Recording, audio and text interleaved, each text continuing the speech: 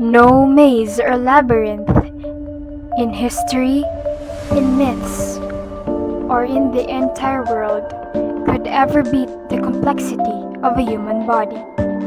From cells to tissues, tissues to organs, organs to systems. Basically, we humans won't be living if we don't have these systems that work in perfect synergy for the full function of a human body. Probably a significant one, if not the most important one, is the nervous system, which is responsible for controlling the actions and sensations of all the parts of the human body, as well as your thoughts, your emotions, and your memories. The most basic and important part in the usefulness of the nervous system is the neuron.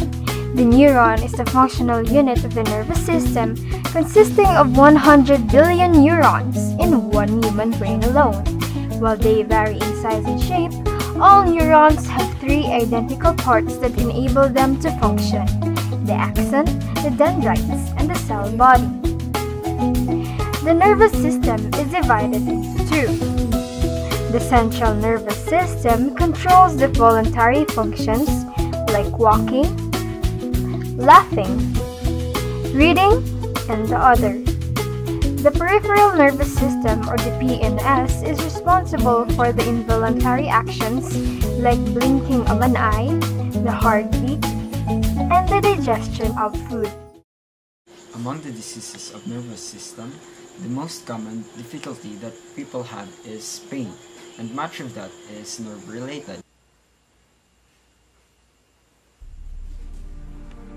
Epilepsy, in which abnormal electrical discharges from brain cells cause seizures.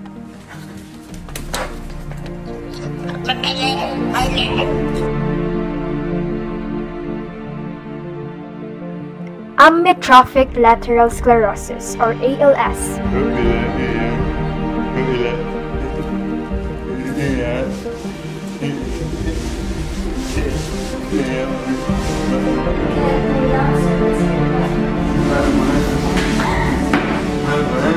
The Lou Gehrig's disease, a motor neuron disease which weakens the muscles and progressively hampers physical function. Alzheimer's disease. Mom, you have to drink your meds. Who are you? I'm your daughter. Come on, you have to. Oh, you have no daughter. I am only 8 years old. But you're already 65 years old. No, I'm still young. Mom, you have to drink your meds. Come on. No, I will call the police. Which covers a wide range of disorders that impacts mental functions, particularly memory. There are 100 million people who live with chronic pain. Without hormones and glands, there will be no regulation in our body, and it is impossible for us to grow. And so one should give thanks to this certain part of the body, the endocrine system. In addition to nervous system, this system also helps in coordinating the activities in the human body. The endocrine glands present are the following: pituitary gland, thyroid, parathyroid, thymus, pancreas, adrenal glands, testes in males and ovaries in females, each having specific function, hormones, and position. The Chinese traditional healers extracted the sex and pituitary hormones from the human urine with the help of the sulfate material gypsum and the chemical compound saponin. They use these hormones for medicinal purposes. Hippocrates, the ancient Greek physician and the father of medicine, was the first to diagnose diabetes mellitus. Surprisingly, his technique involved the tasting of the urine of his patients to a distinct sweetness. Today, vices and unhealthy diet such as alcoholic consumptions are usually almost every day done by most people without knowing that these will bring consequences to their endocrine systems. Humanity won't exist at all if it weren't for reproduction. The reproductive system is one of the most vital systems because it determines whether a species will survive. The reproductive system produces human offspring. However, without much knowledge of the reproductive system and its importance, people go the wrong way and tend to be infected with various diseases. One prevalent example, especially in the Philippines, is the acquired immune deficiency syndrome. It's a serious disease caused by a virus that destroys the body's natural protection from infection.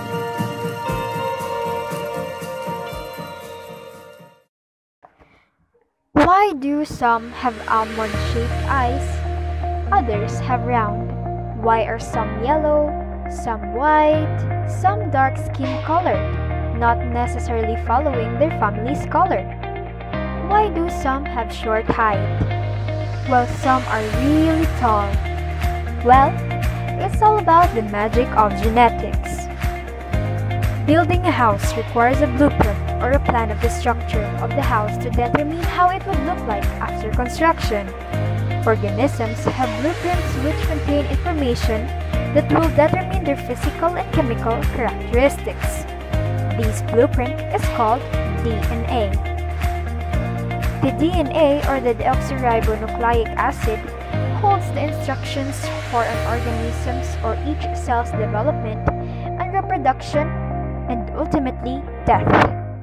Just last December 28, 2017, a conference was held in Negros, Occidental, attended by aspiring student doctors to know more about genetics. It was led by Michael Benjamin Ramirez Jr., PhD, the son of Michael Benjamin Ramirez Sr., PhD. So, good evening everyone. We will now talk about genetics and heredity. Translation, transcription, and replication are important processes in protein synthesis, and if one small unwanted tweak happens along the way, especially in genetic coding, mutation occurs.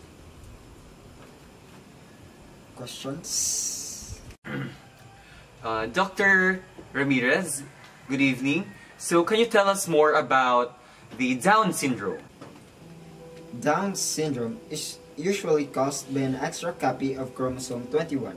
Characteristics include decreased muscle tone, stockier build, asymmetrical skull, slanting eyes, and mild to moderate mental retardation.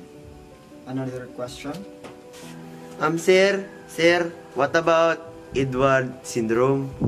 Edwards syndrome, which is the second most common trisomy after Down syndrome, is a trisomy of chromosome 18. Symptoms include mental and motor retardation and numerous congenital anomalies causing serious health problems. They have a characteristic hand appearance with clenched hands and overlapping fingers. Dr. Ramirez, can you tell us something about Jacobson syndrome? Jacobson syndrome is also called terminal 11q deletion disorder. This is a very rare disorder. Doc Mike, can you please explain further the Turner's syndrome? Turner's syndrome, X instead of XX or XY. Female sexual characteristics are present but underdeveloped. Thank you and good evening once again. In the end, it is important to understand that these people, though different to the eyes, are still part of the society. They're still humans after all, though with one less chromosome. Do you know why dinosaurs no longer exist today? Why some animals before are very different from the animals we have now? Evolution is a change in the characteristics of a species over several generations and relies on the process of natural selection. Fossils are examples of evidences that paleontologists use in studying evolution. They are traces of organisms that lived in the past and were preserved by natural process or catastrophic events. Another type of fossil is an imprint or impression. Imprints are shallow external molds left by animal or plant tissues with little or no organic materials present. Another hint of evolutionary concept is from the comparative anatomy. Structures from different species which have similar internal framework, position, and embryonic development are considered to be homologous. Structures of unrelated species may evolve to look alike because the structure is adapted to similar function. These are called analogous structures. Ancestral population into two or more subpopulations that are geographically isolated from one another. Convergence is an increase in similarities among species derived from different ancestors as a result of similar adaptation to similar environment. Biodiversity benefits people in many ways. It can be of economic, ecological, or aesthetic value. Greater biodiversity promotes a more stable ecosystem. The more recent loss of biodiversity has been attributed primarily to human activities such as overfishing, overhunting, and loss of habitat. Population growth gives us an idea on how fast a population changes over time. Population growth can be affected by density-dependent or density-independent limiting factors. Changes in the habitat may cause an increase or decrease in biodiversity. Sa kadamo lang sa kahaboy ito sa may pika-pika, o doon na dito lang sulod, kaluluoy, ang diriyo. The Philippines is considered a mega-diversity country. The country hosts more than 52,177 described species, of which more than half is found nowhere else in the world. However, the country is also considered a biodiversity hotspot. This is because the Philippines continues to experience an alarming rate of destruction of these important resources brought about by deforestation, land degradation, climate change, and pollution. Humans are obliged to take responsibility in maintaining a clean and healthy state of the ecosystem. After all, we have one Earth, we have one planet, and we have one home.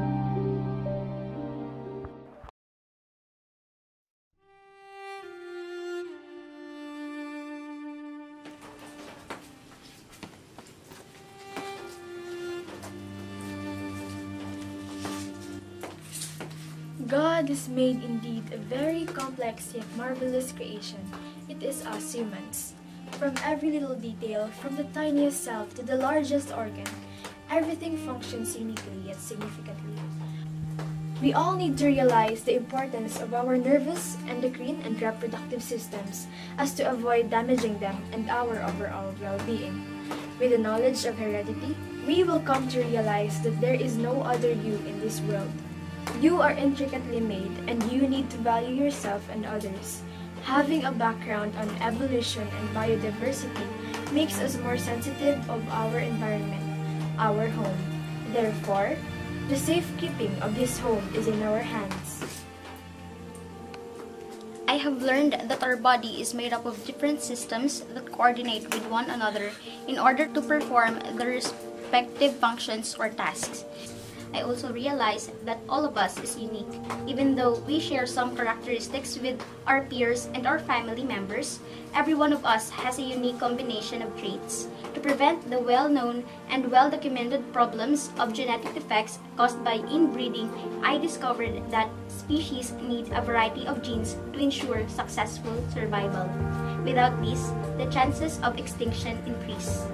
The last thing I learned in this unit regarding the ecosystem is that humans are obliged to take responsibility in maintaining a clean and healthy state of the ecosystem.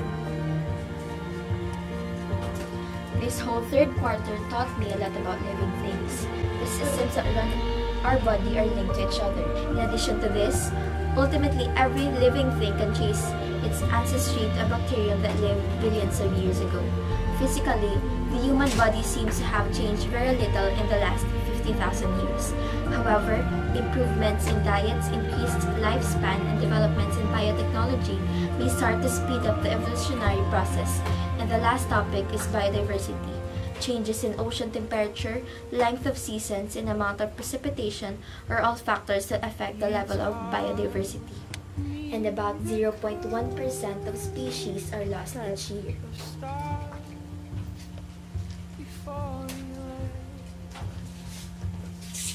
How life There are many things that I have learned in this quarter, but the main objective of these things is to tell or inform how our body and our environment work. Whether it is the nervous system, which processes information, endocrine system, which is made up of glands that secretes hormones, or the reproductive system that is responsible for our reproduction and survival. These systems work together and make our body fully functional every day. I have also learned that we have a common material that we share, and it's called DNA. Every day, humans develop and change according to how they live or the environment around them. In short, we are evolving every day, and this is what makes us different from other creatures. What I have learned from this quarter is mainly about how our human body works. These systems are linked together and coordinates its functions so that our body will maintain in well-balanced form. Not only that I learned about the systems of the body, I also gained awareness on how our genetics works, and it is associated with genes, genetic variation, and heredity in living organisms. Genes can also be from parent to offspring, and it is called inheritance. Evolution is the change of heritable characteristics that leads to biodiversity. The environment is indeed peculiar. Its ingenious design from the scenery up to the intricate engineering of the living bodies. At first, I thought the nervous system is only composed of solely nerves, veins, arteries, and capillaries. That the endocrine system is only hormonal work, and the reproductive system is all about making babies. We are genetically inscribed. That surprisingly, we share 50% same DNA with bananas. Thanks to evolution, our turkey during Thanksgiving isn't the size of a bulldozer. That living things are classified using the mnemonic, "Dear King Philip, come over for good spaghetti." I am also happy that my motherland is rich in biodiversity and belongs to the 17 megadiverse countries. But due to rapid industrialization and exponential growth of population, our biodiversity is currently threatened.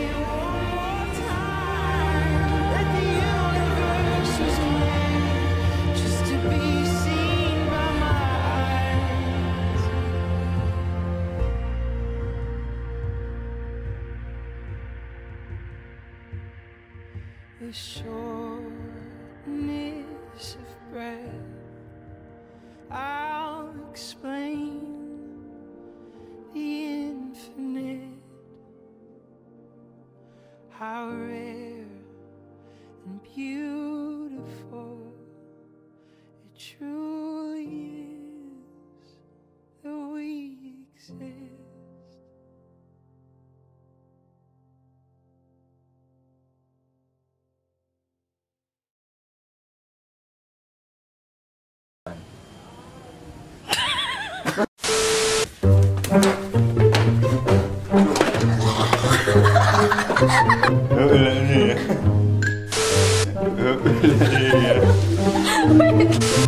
Today, go.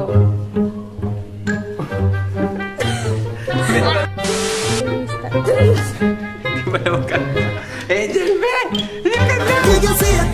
Ikaw ang lori-lori.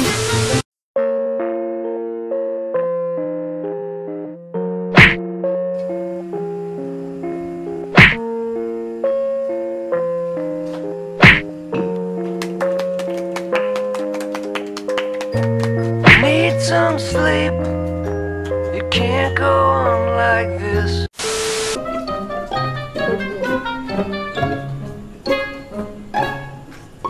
Bakit ginawa mo?